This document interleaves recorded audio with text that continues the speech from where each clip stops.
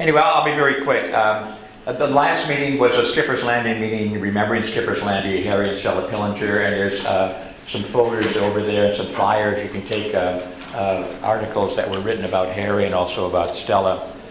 Interesting also, Oscar Oslo in the back, he filmed that. So if you didn't get to the meeting, you can go to YouTube and just type in Skipper's Landing, Whitehall, Michigan, and it'll come up, and you'll see that program. Anyway, and also thanks to Oscar for doing. He's in the back. If you don't know Oscar, he's done some. He's also doing tonight's meeting, and you know, it's interesting because basically I went to a community foundation, Chris, last year, and I met Dave Paquette, and he was the guy who wrote the article, which was on the table over there for the Riparian magazine, Michigan Riparian magazine. And so I said, you know, could you give a talk? And he said a year ago, you know, he's always said, yeah, I can do that. But obviously, he realizes now all the time and effort it took to put this together. But anyway, that was back in 2013. So here we are, and he basically has an investment company. He's from Hinsdale, Illinois. He'll say more about his story, but basically, it's so interesting because he starts out as a scout at Wabaningo, all right? And that somehow, you know, away you come, and it starts a whole new chapter. And it seems that, you know, this summer I realized more and more that somehow, you know, White Lake is where people come, and they may be all over the world, but somehow they come back to White Lake during the summer, and it's very important. And, you know, like people who live here, like I was raised here, you know, okay, the lake's always there, so what's special about that? But the answer is, it's very special for a lot of people who come out, you know, they're corporate or whatever, they're all over, but somehow they come back, and here you are in White Lake. So, I would take my minute and stop and say, Dave, come on up and let's go. Well, I think I've said it all, that basically Dave can come forward and say how and where and what, and away we go. Dave Paquette.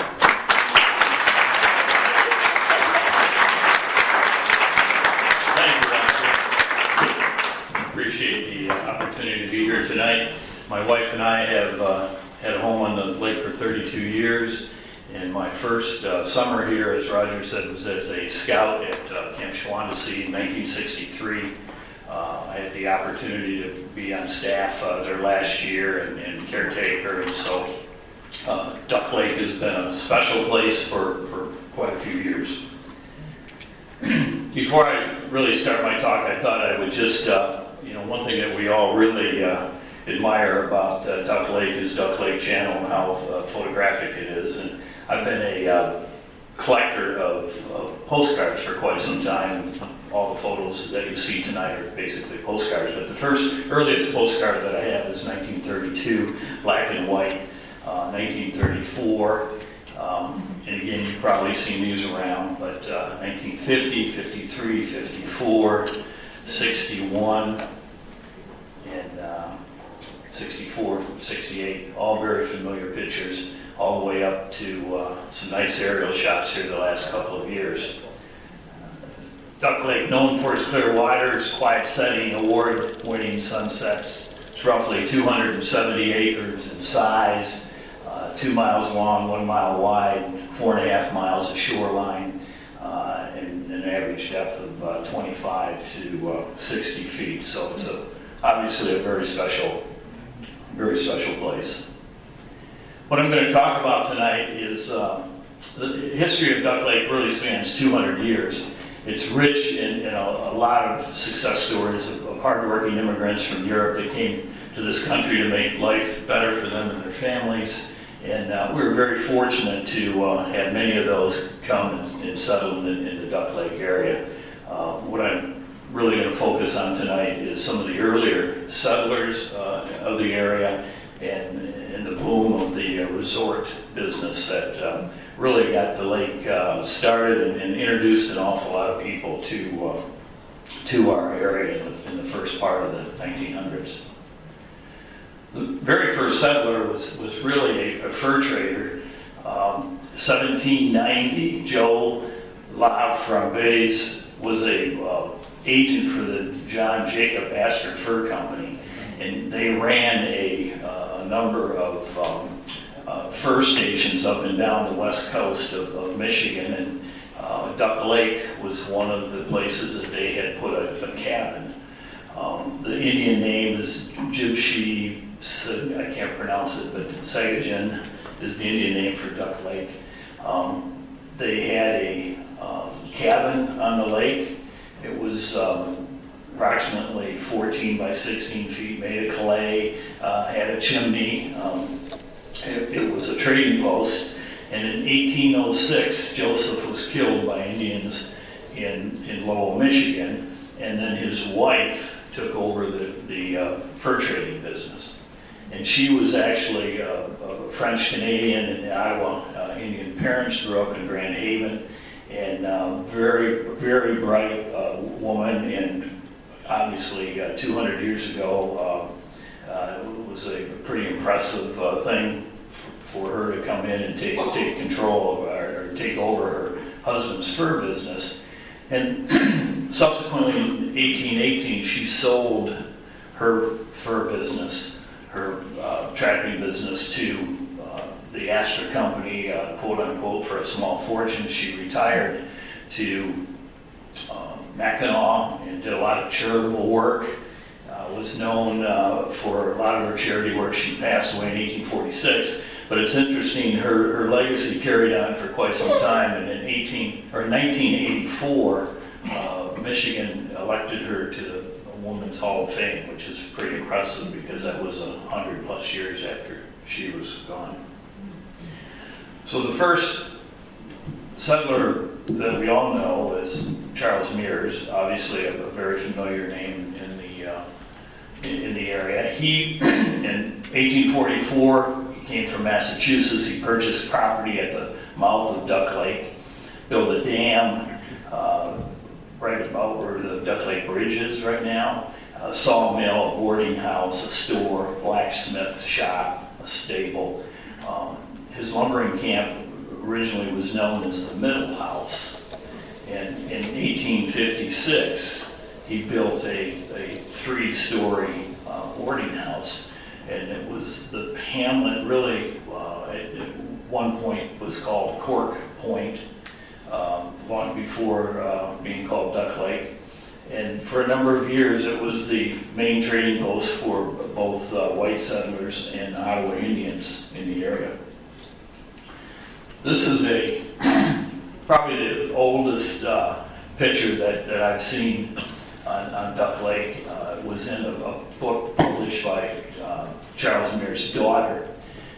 This is approximately 1850, and what you have here, this is Duck Lake right here. This is what would be Scenic Drive. Here is the channel that's going out to Lake Michigan, and what you have here, buildings along the side. You have a barn right here, which is this picture, and then the boarding house was up here. This is a very old picture as well. It's a little difficult to see perhaps right now, but you can see the barn in the background. There's actually a black Labrador dog on a doghouse right here, and this is the boarding house. So these pictures go back to the 1850s. For 25 years, Charles Mears was the recognized leader and businessman in the area. During this time, he purchased over 40,000 acres of timber, much of it for $1.25 an acre from the government, and 2,000 acres plus just in the Duck Lake area.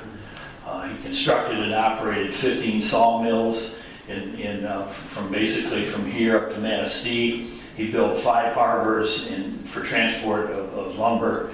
One was actually at the mouth. There was a large dock that he would bring in. He had a schooner called Propeller that was a 100-foot schooner that would come in and dock at the mouth of Duck Lake, and they would load their lumber there. And so that schooner would get 3 or 4 schooners. They'd go to Chicago, unload the wood, and then they'd bring back goods back this way. Legacy of Mears: he served in the state senate. He was an early member of this newly founded political party called the Republican Party. He was a personal friend of Abraham Lincoln.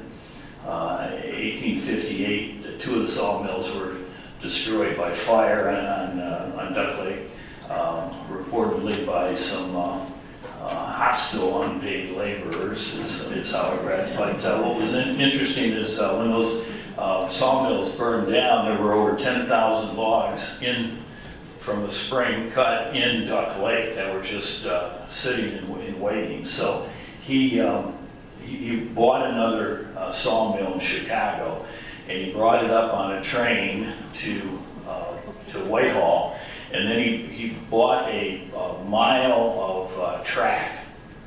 And so his laborers would put in a mile of track, they'd drive the train down a mile, then they'd tear up the track behind it, put in, because he didn't want to spend the money, he just wanted to get the sawmill here. It was big and heavy, it was a big steam mill. So that's kind of a unique aspect, pretty interesting actually.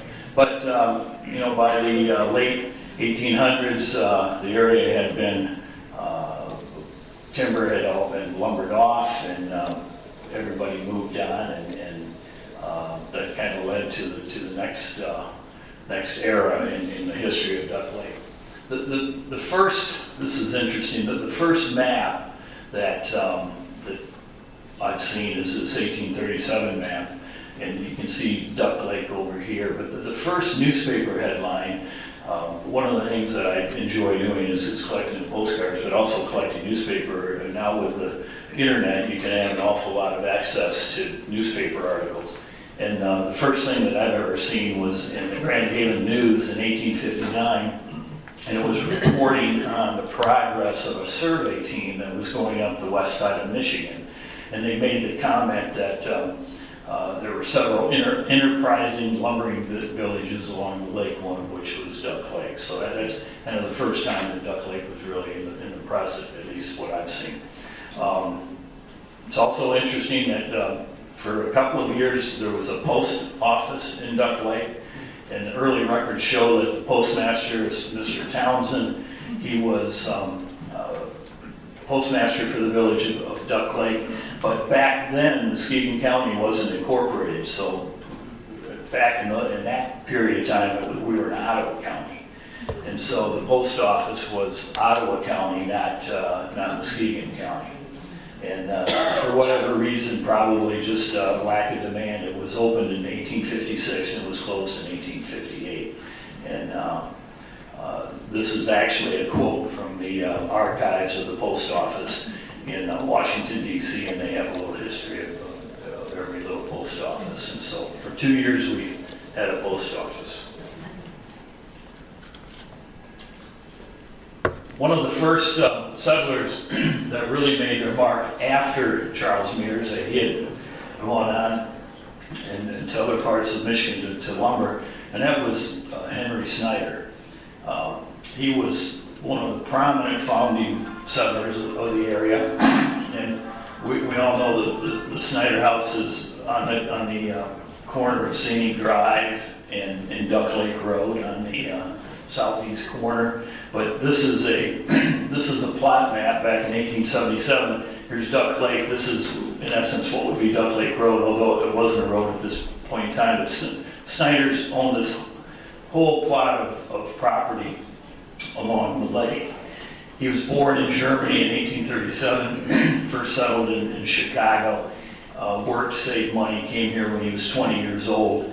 He actually was a lumberjack for Charlie Mears. And then he built a log cabin and eventually took title to that in 1870. And his history has made its mark. One of the first successful settlers in the Duck Lake area. It's many of the early people that settled in the Duck Lake area all were from Europe. Many German, many from Sweden and other parts of Europe, but a very common thread was they would come here. Generally, the male would come first, the man would come first. They would stop in Chicago because there was a lot of ethnic support for the Germans and for the Swedish, and they all had their little enclaves in Chicago. They would work for a year or two, get familiar, and then they would come up here.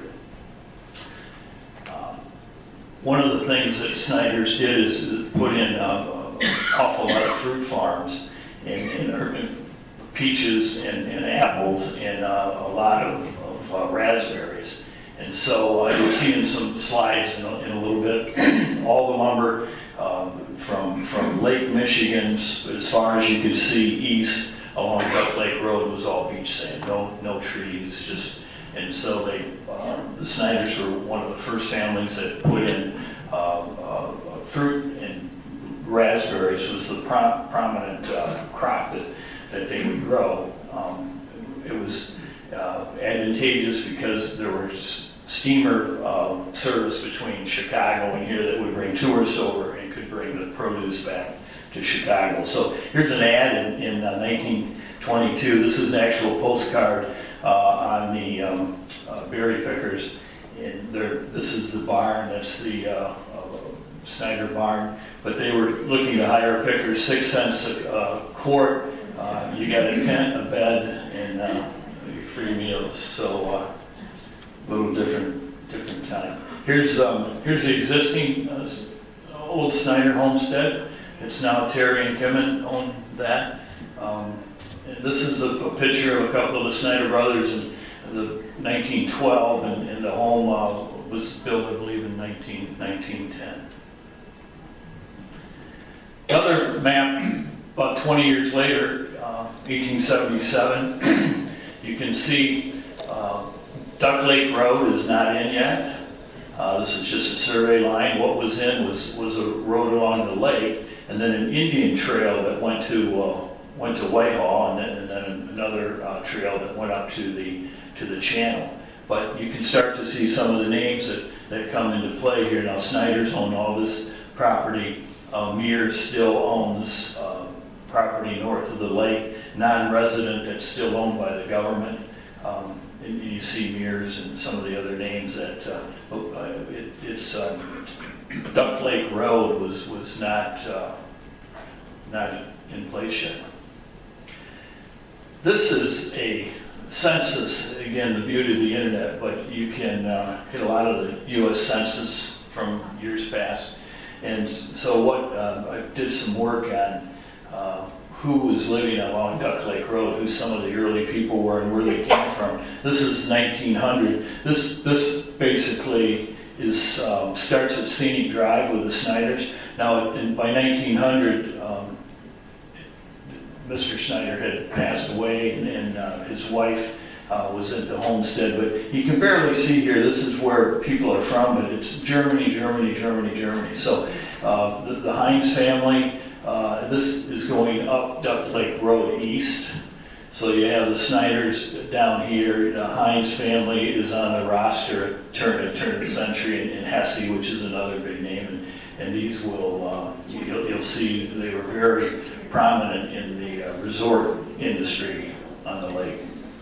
20 years later, again, another census study. Again, if this is difficult to see, but many, the majority of everyone was from Europe. But now we have the Snyders, the Heinz. Walter's family now is in place, and they had a large resort. And then Rudolph Rubin is also a resort owner, and they were from Sweden. One of the things that was important in bringing tourists to the area was the fact, two things really, and the first was that the road system was improving. This is a very old slide of Scenic Drive. This is 1927, and they're putting in this area right here is blown up a little bit, but again, it's a little difficult to see, but this is an old steam tractor. These are laborers, and they're pouring Scenic Drive. Initially was a dirt road, but then the first time it was paved, it was hand-poured cement.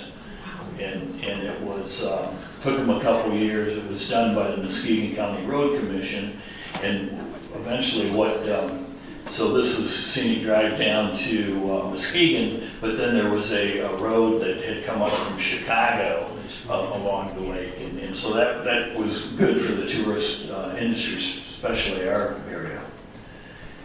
This is an old ad in the Chicago Tribune in 1917.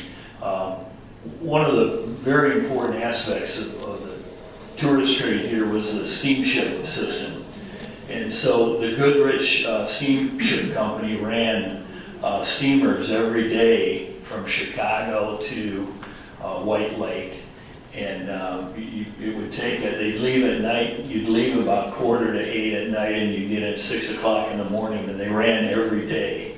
And so a lot of families would come and stay here in the summer, and then the men would work in Chicago, come over on Friday night, go back on Monday night.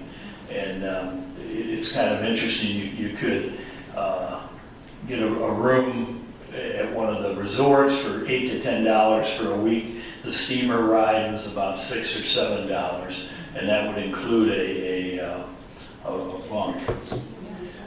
This is a ad that was pretty prevalent for quite some time. They would run this in White Lake, would run this in Chicago Tribune, but Lakeside Inn is a Duck Lake. Lakeside Inn is on the south side of White Lake, but Duck Lake Resort was a resort we'll talk about. You see Sylvan Beach, so there's familiar names here. Michelinda Landing, if you look over here, this is Lakeside Inn. These are the steamers that we go back and forth. These are 280 to 320 feet long. I mean, these are really big. I guess cruise ship might not be the accurate, but here's a picture of one of the dining rooms. I mean, they were very nice facilities. You come over, the men would play cards and smoke cigars and stay up all night on Friday nights coming over to visit their families, and then they'd go back on Monday night and go back to Chicago and work. But the combination of the transportation was key for our area. Road systems improved, but better transportation by water than we have now, actually. So the boats would come in 2 or 3 different places. The previous Michelinda dock was by Lakeside Inn. Then there was what was called the City Dock in Whitehall, which was between on the causeway between Montague and Whitehall. And they would come in and dock there, and then there was just all sorts of small launches, water taxis, and even some big. Now this is Lakeside Inn here. You can see a huge dock system. This ship right here was about a 50-foot steamer passenger ship that would run people back and forth, and so White Lake was just full of all sorts of water taxis back then, so people would come and then these water taxis would take them around to the different resorts. So, turn of the century, there are basically 4 resorts on Duck Lake. Again, maybe if we turn to one light off, it might be a little better. I don't know if that's too, is that improving a little bit? Should have done that about 20 minutes ago. Lakeview Farm, which was the Hines Resort, Hines Family Walters, they call it Walters Resort or Duck Lake Inn, Camp Reuben, Lake Park, and then Duck Lake Resort. So basically, these were fairly close in the center of the lake. This is actually on the Benson family property down about 100 yards from here. You'll be amazed when we see the house. A great big 3-story, 20-bedroom house was right over here, and that was called the Duck Lake Resort. Lakeview Farm, very typical of the people in the area. The proprietor, Christ Hines from Germany, came here in the late 1800s, bought property on Duck Lake in 1898. He and his family cleared the land, established a berry farm, and started taking vacationers. By 1920, they expanded the farmhouse to 14 bedrooms, a dining room that could seat 125 guests, had a Model T Ford, and you can see in this picture right here, there's a Model T Ford that would go to the Goodrich dock, pick up guests, and bring them back to the resort.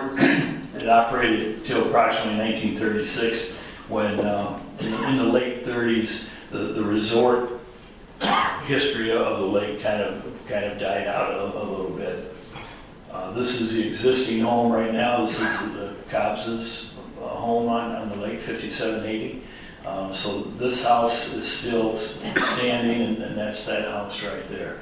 The Hines property actually had 2 or 3 cottages, and then across the street. So this is Duck Lake Road right here, and this is their barn, and these are all raspberry bushes.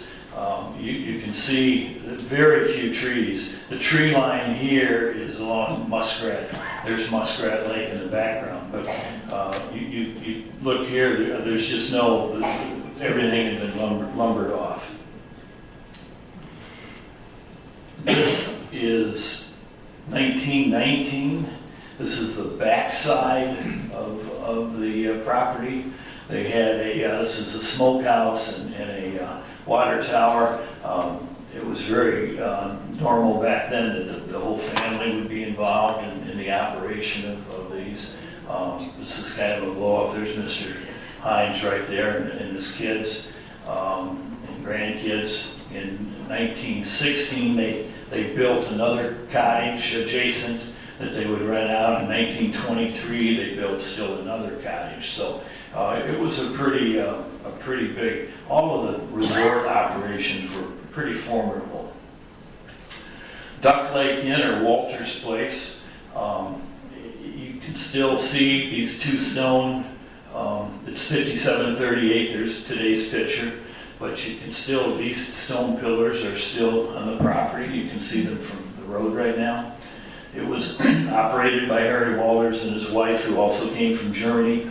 They purchased the property adjacent to the Hines Resort. And by 1920, they had a 2-story house, a guest cottage, kitchen, dining building, ice house, and what's interesting, a big dance and pool hall down on the lake. And on weekends, this is during Prohibition, but on weekends there's a huge amount of people would come, and they come from all over to go to this dance hall. And the Walters operated that until Helen passed away in 1955. So this is a view from the barn loft of the Lakeview Farm, and this is Duck Lake Road right here. Here's Duck Lake. Duck Creek is up in this corner. So this is the main house of Walter's main house. This is Camp Lake Park, or Camp Reuben down here. You can see in this piece, this is actually one of our houses. You can see here, now this is the dance hall, but that was actually down on the water level, but it was a big building. And again, 1925, the Duck Lake Road was basically a 2-track. This is the dance hall that was down on the lake. Here's the main house up on Duck Lake Road. This is from 1919, but they had big stairs coming down, this big dance hall. This is a couple years later, this particular picture. You can see the dance hall. What's interesting is I think they were probably more taking a picture of these 2 guys fishing. I blew that up, and he's got a pretty nice northern pike there that he's showing off. So you fast forward a few years, in 1925, here's the same dance hall, but now they made it 2 stories. They took the roof off, put another story on it, and made it even bigger.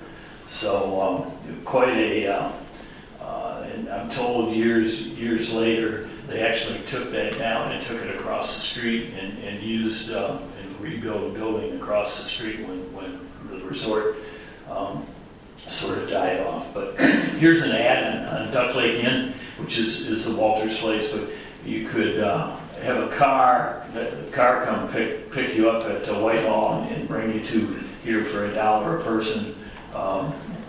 It's Harry Walters, proprietor. You could have a car come to Muskegon and pick you up for $1.50. Duck Lake Resort. This particular house right here was a 3-story house, 20 bedrooms, and it was literally probably 150 yards in that direction.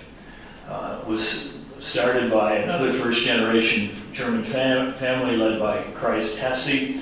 Family had been stonemasons in Germany dating back to the 1600s. He and his brother Fred came, worked in Chicago. Again, a very common theme. Put some money together. In 1893, they had enough money to buy the property on the east end of the lake. They cleared the land themselves. They built a 3-story home and then started their resort. The first year was in 1902. One of the interesting components of this particular resort is they were known for an acting troupe that they would have they had a big dozen of actors, and they would do a Shakespearean play every weekend. We've got some pictures of that as well. But Christ Hesse was responsible for building the first bridge over Duck Creek and leading for a shortcut to White Lake and Whitehall. Later, he gifted the bridge and access to the township, which is now Nestrom Road. A few more things on Duck Lake Resort. Main house had 20 bedrooms, 7 small cottages. The Hesses ran the resort until 1916. It was closed for a few years. It then reopened and was YMCA used it extensively. Here's a very old postcard showing people swimming at the resort. Now here's Christ on a fishing trip, and then here's another picture of the mansion with an old antique vehicle. Here's some pictures of their acting troupe at about 1910, kind of hamming it up and showing it off. We were very fortunate to Terry Hempel and Nate Hesse shared a lot of pretty unique photographs with us over the years. This is 3 that were in that grouping. This is a cool, how many of us have been to Duck Lake Channel and had picnics or spent a day there or whatever? Well, it's no different 100 years ago. This is the whole acting troupe, and they had obviously had a picnic down at the Duck Lake Channel in the evening, and you can see there's tablecloths. They've got dishes all set up, and this is 1910. One of the Hesse sons, Herbert, this is again, there's so much history that the lake has. It's hard to kind of pick and choose what to highlight, but I thought this was interesting. When Herbert was 16, farmhand, this is a citation from the Carnegie Foundation that gives out awards for valor and courage, but Herbert saved 2 women that were drowning in Duck Lake, and he went out, brought them to shore, revived them. The Carnegie Foundation, Carnegie being in Pittsburgh from the coal mine, and they caught wind of this, and they sent out representatives and interviewed Herbert, and at any rate, he was nominated for this award, this Courage Award, and he got a gold watch, $1,000 cash, and this Carnegie medal. But back then, $1,000 cash was an awful lot of money, and he went and he got. And there's newspaper, a lot of press on this, but this is an actual telegram from his sister congratulating him on this. But he took the $1,000 and bought 40 acres in Fruitland Township, cleared it, took the lumber that he cleared, built his own house, and then he was basically a contractor for most of his life, and he was also one of the planning and zoning inspectors for Fruitland Township for a number of years. This is just, again, passing of the early settlers of Duck Lake. Christ passed in 1949, his wife in 1955. Christ actually was the caretaker for Camp Shawandacy, the Grand Rapids Boy Scout camp, for a number of years after they got out of the resort business.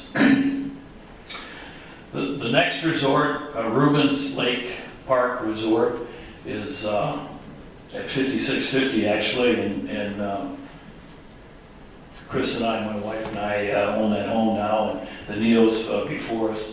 But again, you look, I mean, there's just no trees. The trees you see are on a hill, and they were more difficult to lumber off, but they just lumbered everything down Duck Lake Road. It was just sand. In 1914, Rudolf Rubin and his brother, Swedish immigrants, purchased 4 acres on Duck Lake for $600. They built a 2-story home, which is this home right here, and they began advertising in the Chicago Tribune. So it was the thing back then: build a home, advertise for vacationers, and open it up. The ad read bathing, boating, and fishing for $8 a week. Over time, they expanded and made this the main house and the dining hall, and then they had 7 cottages below that they rented out, and they operated until 1937. When they first bought the property, they just, before they had built the home and the cottages below, they had like a tent city, so it was just all these tents that they would rent out. And I thought this was kind of cool. Again, the clarity's not too good here, but so this is some of the people vacationing that week, and this guy was pretty interesting. And you can't see it real well here, but I mean, he's got a suit on, he's got a straw hat on, and he's dressed like a little different attire back then when you went camping. This guy right here has got a full suit on. I mean, and this is, August. Can you imagine having a full suit on in August, and you're having fun in canvas tents? It must have been 100 or some odd degrees, I don't know. And then the lower picture is a picture of the camp kitchen and a couple of the cooks, and so the kitchen was actually in a tent as well. Then a few years pass, 1917, they've got these frame cottages, and they built 7 little cottages along the lake, and your family could rent a cottage. And there's 2 of these that are still down on the property. It's on the property next door to ours, Danzig's property right now, but at some point in time they took 2 of these cottages and married them together and made 1 cottage. But the rest of the cottages are all gone. And I'm told that one of the cottages ended up over on Van Fleet's property for a number of years, and then when the Van Fleets bought the property, I think they moved it up north and made a deer cabin out of it. But this is kind of cool. This is a postcard again of the cottages down below the hill, and written, this postcard, what it says, it was written on July 22nd, 1919, and this is by the author of the postcard, this woman. It says, "This place is run by Rudolf Rubin and his wife of Chicago. Mr. Rubin is of Swedish aristocracy. My dad knew of the family in Sweden. I have an invite to visit them at the resort and hope to avail myself that privilege and take dinner with them some Sunday." So you just stumble on these postcards, and the pictures are kind of neat, but sometimes the actual content is interesting. This is Lake Park back 1917. You can see some boats. It hasn't changed, and have some houses down there, but it's interesting. If you see this tree right here and these pine trees, they're still towering almost 100 years later. Just as a footnote, so much for the resorts. To keep within my time frame, an awful lot of information. Could have talked for a long period of time on a lot of different topics, but focused kind of on the early years. But over the last 40 years, Duck Lake's not been without its share of controversy and concern, generally surrounding development and change. And it's interesting to note that this is not a new phenomenon. I found this back in 1900. In 1900, there was a big movement underfoot to change the name of Duck Lake to Michelinda Lake. And they actually, the group that wanted to change the name to Michelinda, and their thinking was Duck Lake was too common.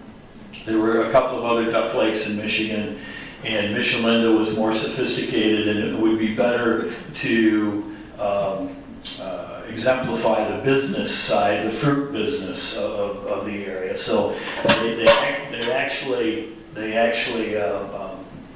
put this down for vote in Lansing, and it created an enormous storm and there's 2 or 3 articles on big articles and petitions going around, and all this controversy. And at the end of the day, it didn't pass, and it died, and Duck Lake stayed Duck Lake. But back in the day, that was a big deal. The other thing that I came across, a little similar, there was in 1913, there was a big movement to put a railroad up Scenic Drive and across Duck Lake Bridge. And again, that became very controversial, and then there was a lot of county commissioners that wanted to do it, and so forth and so on.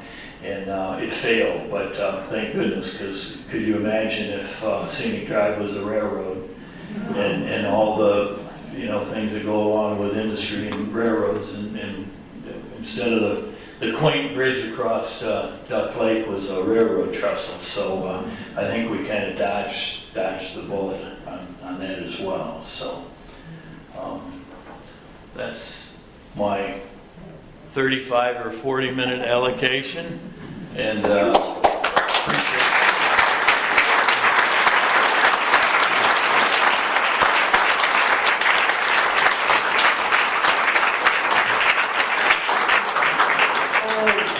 Come back, please, because I'm sure you'll have questions. I have one. Why was Duck Lake called Cork Point? Good question. I don't know. Let's talk about the scout camps, please.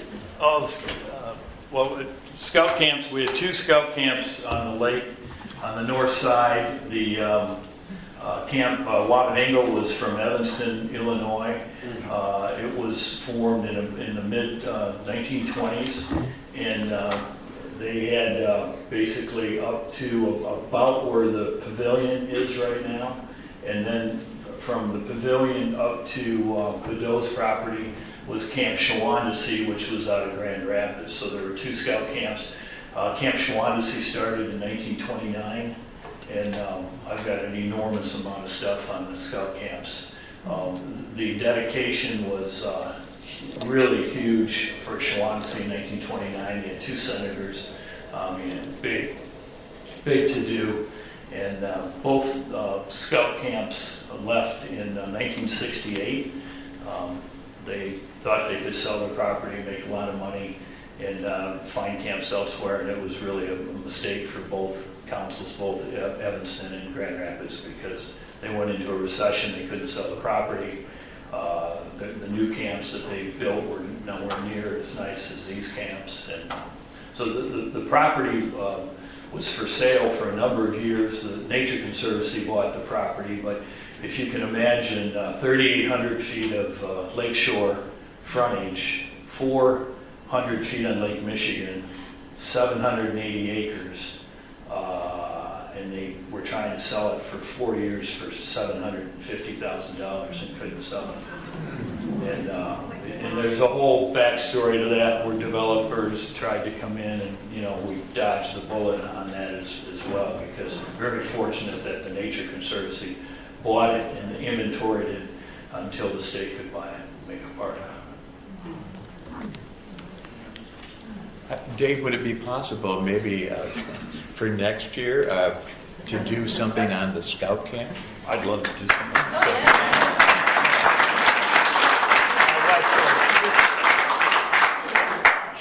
You're nuts, she said, my wife. Okay. I worked harder on this for the last week than I do on any of my investment talks to cities and pension funds and whatever. Yes, ma'am.